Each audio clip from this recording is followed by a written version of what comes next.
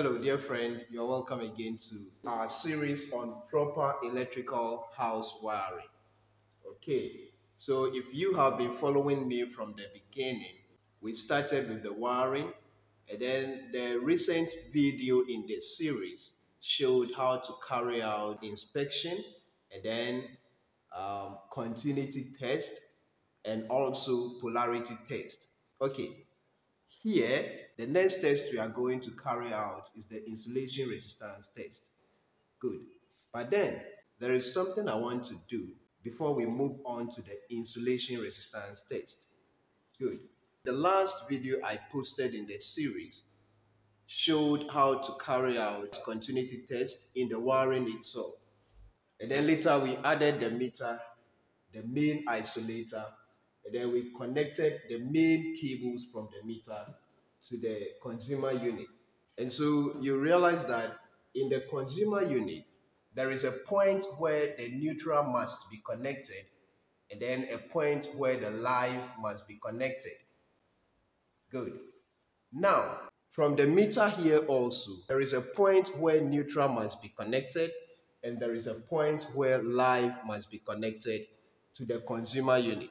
And so we are going to do our final continuity test on the main supply cables to make sure that neutral is connected to where neutral is supposed to be, and then live is also connected to where live is supposed to be.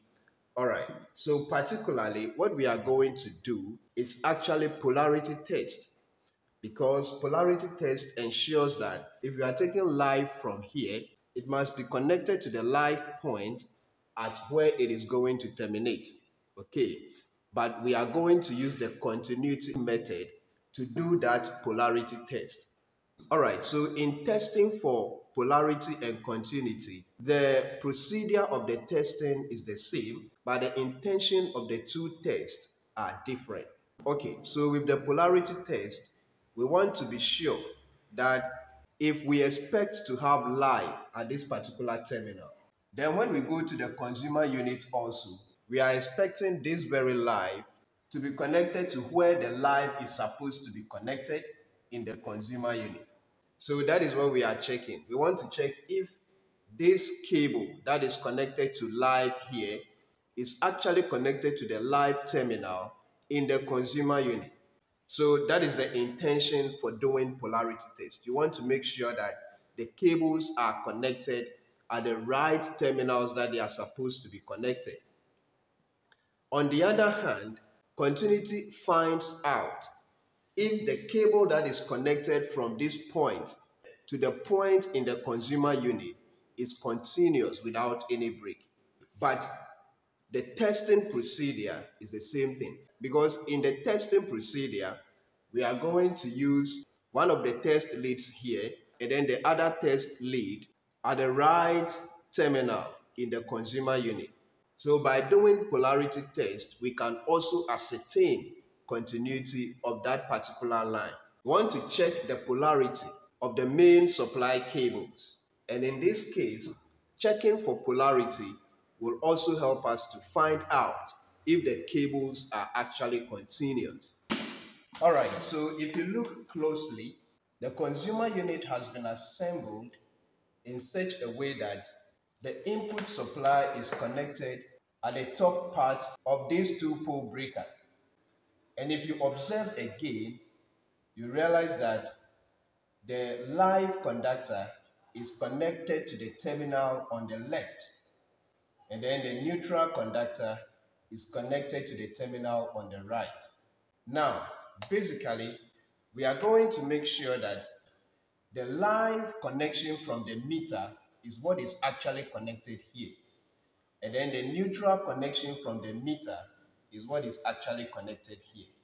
So that is the test we are going to do now. Good.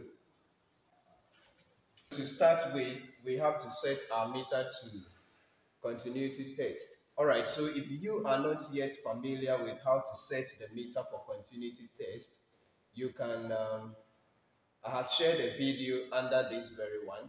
You can access it and then be very sure of how to do that setting. Okay, so we set the meter to continuity. This is our live connection from the isolator to the meter, and that is continuous for sure. Then the next thing we check is the live to the consumer unit. So as I said earlier, the live from the meter is connected at the left terminal of this two-pole breaker. And so the test result shows that it is exactly where it is meant to be. We move to the neutral. The neutral from the isolator to the meter is also continuous. And then from the meter to the consumer unit, this is where it is supposed to come to. And the test is also confirming that the writing was done. Alright, so thank you very much for watching. Please, if this is your first time, don't forget to subscribe so you can get notification for the subsequent videos. Alright, so the next video I'm going to do on the insulation resistance test, it's a little bit lengthy. And so I will end this one here and then tackle that part on its own. Thank you very much again. See you in the next video.